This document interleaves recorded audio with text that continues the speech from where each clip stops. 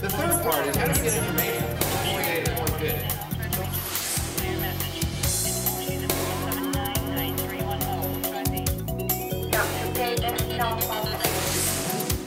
Today, let's talk about virtual private networks. What we often think of as VPNs.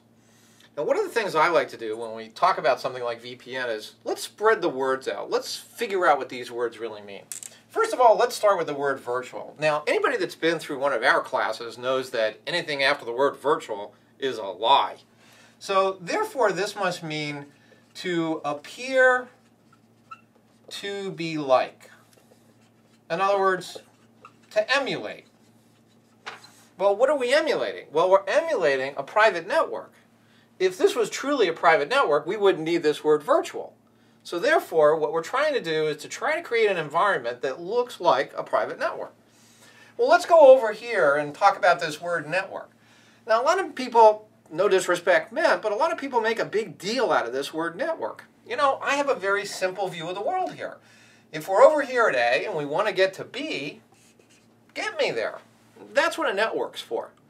So what this tells me is at the end of the day, this concept of VPN is really all about this word privacy. Now, again, I sort of have a very simple philosophy about this. I think that if we're going to talk about privacy, we should talk about two key questions that have to be answered. One is, how are we going to create the privacy? This is a technological discussion that we want to have relative to the various ways of creating privacy. We'll come back to this in a second. Over here, we want to answer the where question. Where should we create the privacy? And there's two choices here. Do we want to create the privacy with something that might be done on a particular premise? Maybe in a box or a piece of equipment. Some people will refer to this as maybe a CPE or customer premise equipment solution. The alternative then is that we might have some kind of network-based approach to creating the privacy. Something that I wouldn't do myself, but might be out there in an actual cloud, similar to what we've drawn up here in a network. Let's go back to this technological discussion for a second. If I were to ask you, how would you create a set of privacy? What kinds of things might you do? Well, you might say that you want to use different kinds of techniques. Perhaps I might say that I would want to use something like encryption. And encryption is certainly a tool that I can use to create various kinds of privacy. Well, now the question becomes, what kind of encryption might I want to use? Do I want to use DES or triple DES or AES for Advanced Encryption Standard? Lots of different choices here under this tool called encryption. Another tool, one that I actually want to spend a little bit more time focusing on, is something called tunneling. Now, in a tunneling world, this is where I might put what we call a wolf in sheep's clothing. And this is where we have to understand certain aspects of the OSI reference model so that we can actually create an environment where we can actually do that wolf in sheep's clothing approach. So let's assume for a second that we might do this tunneling approach down here at what we would think of as layer 2 or the data link layer. Well, this is where we would see technologies like frame relay or ATM as being techniques that we would use in a tunneling approach. Now, there is no encryption that's built into frame relay or ATM. That's extra. So you have to pay for that extra encryption aspect. And we could do the same kind of thing up here at what we might think of as layer 3 or the network layer, in which case we would use a different technology, something we refer to as IPsec. Now, those of you that are used to doing VPNs from perhaps your own computer know that you would use tools or techniques like a Cisco VPN client or a Nortel Contivity client to connect to a Cisco VPN concentrator or a Nortel Contivity box. And embedded within that IPsec capability is my authentication and encryption. It's like ragu sauce. It's built in there. Now, there's a third possibility as well, and let's refer to this as our upper layers approach. Now, many of you out there know that you could connect to a website using something called HTTP. But if I'm going to do something like online banking, I don't want to go to a public website and use something that's just like HTTP. I would like to have maybe a secure version of HTTP. So we use something called HTTPS. And you notice that up at the top of your web browser.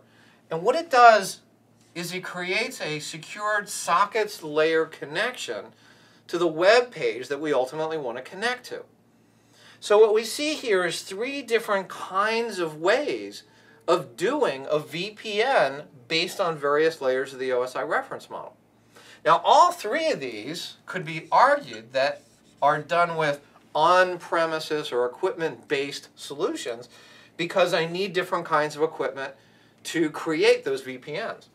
What's also interesting, though, is to think in terms of the fact that a good account team would actually not just sell one of these different VPN solutions, but actually could create an environment to sell multiple VPNs.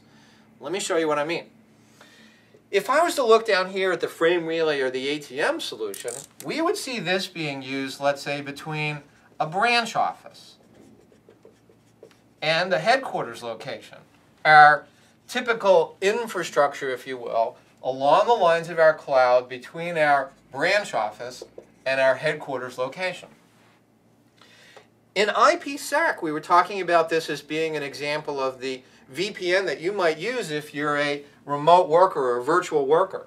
Well, this suggests that what we're going to do here is use something that we might think of as an intranet experience for people like you that are working at home but need access to corporate environments, but yet you're not inside the firewall. Now we're going to use an intranet kind of environment, different than we're in our office location. Now, something like this, the HTTPS or SSL environment, remember we were talking about things like online banking.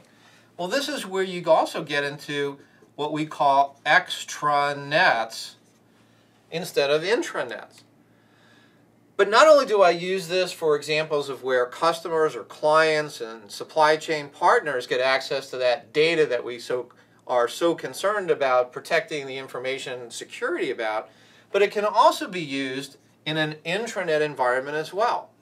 So for example, if I was in an environment where I might be behind a firewall and I couldn't launch a VPN, I might use my web browser to connect to our corporate environment without the hassle of launching something like IPsec.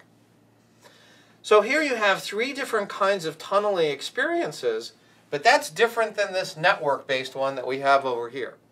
That network-based VPN actually uses a different technology which we refer to as MPLS, multi-protocol label switching.